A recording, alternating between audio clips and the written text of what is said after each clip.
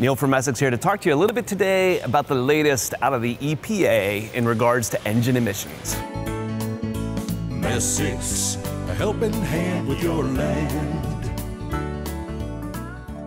Wouldn't we have hoped that by now all the things regarding engine emissions would be kind of like finalized and locked in? Fortunately, they're not. It turns out here, right about 2 years ago, the EPA issued a letter to engine manufacturers updating their stance on a particular issue. And the issue here at hand is engineering tolerances. You know, there are tiers here, horsepower tiers with engines, typically what we would say normally up to 26 horsepower, and then between 26 and 75 horsepower. The different requirements exist for engine emissions, right? When you go over 26, you have to pick up a diesel particulate filter because you start treating soot. When you go over 75, you have to pick up typically DEF fluid because you have to start treating NOx. Generally, when you look here at the engine manufacturers over the years, many of them have gone and kind of tuned their engines to sit just below that limit so that they can make an engine as capable as possible without exceeding that next tier, requiring them to bolt on all the additional emissions hardware. And when you go through and you're working on any of this stuff, whether it's hydraulics or engines or whatever, there's a certain amount of engineering tolerances with these things, right? If you go through and you design a 25 horsepower engine, some of the engines rolling off the production line might make a little less horsepower. Some of those engines might make a little bit more horsepower. And previous to now, to January 1st of 2025, many of these engineering departments, when they're going through and building these engines, were using that average number for their engine as where that engine was set in relation to the emissions requirements.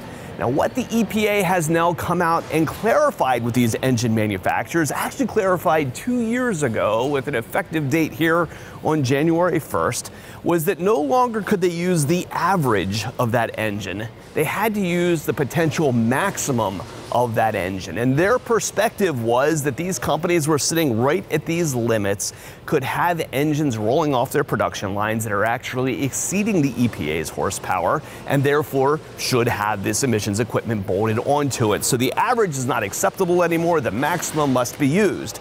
So what has that now led to?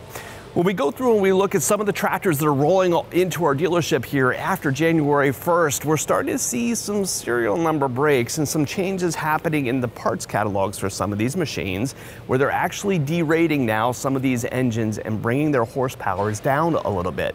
Some of you have actually come out and questioned with me where you've seen changes happening on companies' websites where a tractor used to be shown at 1 horsepower and that horsepower number has dropped.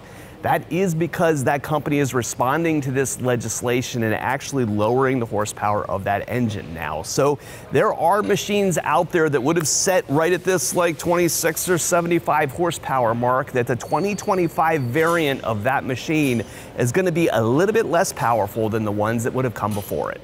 So what's the right way to respond to this?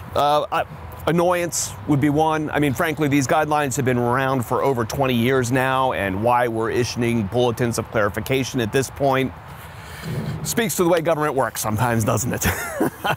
But when it comes to our machines, right, when we come down to the real world of this, in most cases, we're talking rounding errors, where these new variants of these tractors are to be coming out at fractions of a horsepower less than what the last one was.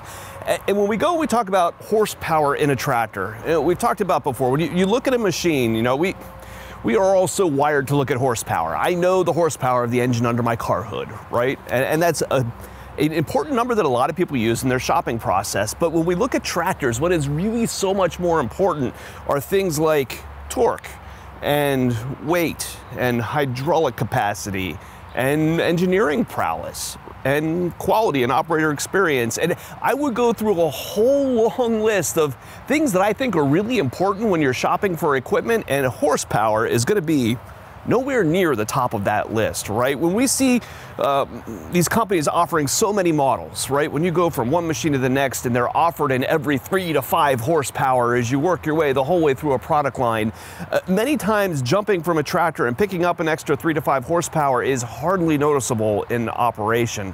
That's why most of the time when I tell people what horsepower to pick, if you've got a tractor today and you're moving to a new one, don't move for an extra 10, 20, 30%, right? Move for a really specific number, because small differences in horsepower are almost impossible to detect in the seat. And I would say it's not worth going out and trying to seek out one of these early shipment models to potentially have that fraction of a horsepower more, because in reality, you're probably never going to know that it's there. It's not going to be a detectable amount. So frustrating because of the way this legislative stuff is placed upon industry, and frustrating to see how things work sometimes. But mechanically, I don't see a whole lot of concern for a lot of you that have noticed this change. It would not inform a purchase that I'm going to make. So you're shopping for a piece of equipment and we can help, or if you have parts and service needs for a machine you've already got, give us a call at Messick's. We're available at 800-222-3373 or online at Messicks.com.